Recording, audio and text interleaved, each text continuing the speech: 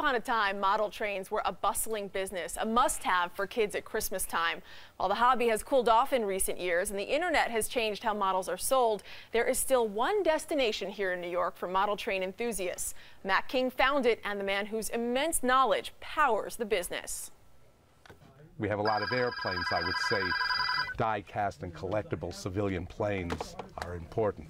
Red Caboose hobbies? Allan Spitz treats the listed opening and closing times of his Midtown hobby shop as approximations. He once locked a still browsing customer in his basement store and then left for the night. That is true, yes. One time. A recording of a railroad crossing bell guides customers inside from 45th Street and down 2 flights of stairs to walls of cases filled with model locomotives, train cars, and other vehicles, coated in dust and organized in a way few but Allan can comprehend. Lose track of things? Yes, absolutely.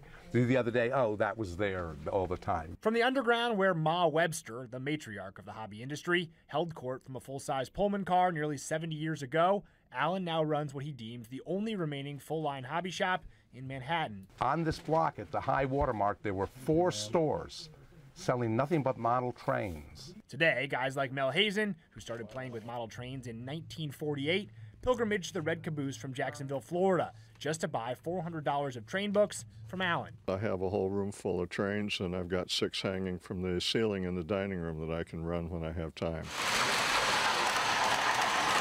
Holiday train shows like the one at Grand Central bring Allan a younger generation of railroaders. If they wish to buy their first train set in person, they too must navigate his labyrinth and pay tribute to its only full-time resident, Lionel the cat. It's actually a reasonably useful selling aid. Internet killed the hobby shop, but in one Manhattan basement, we find a survivor. Which is a very specialized turnout that's equilateral. Red Caboose attracts customers from all over the world looking for obscure parts, vintage pieces, and to ask Allan some questions whenever he decides to open up. Yes, actually, I'm fairly inured to work. Yes, I like it. Yes, I do. Yeah.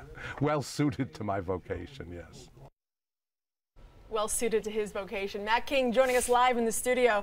Allan is such an interesting guy. How did you find him? One of my friends works in advertising, and she needed a model train set for a shoot, and there's only one place left to go, and she said, you need to go and meet this man and do something with him. So you traveled those 2 flights down the steps and really found an international destination. What is it like to be there? This is a good example of one of those things that because you don't collect trains and I don't collect trains, we might not think it's that popular, but while we were there, it was a non-stop flow of people, and there's not room for a lot of people down there. There's room for about 3 people, and it was just packed. Did you meet anybody from outside the U.S. while you were there? Some Brazilians, some Italians. I guess Brazil is the nationality that's sort of most into this, I guess.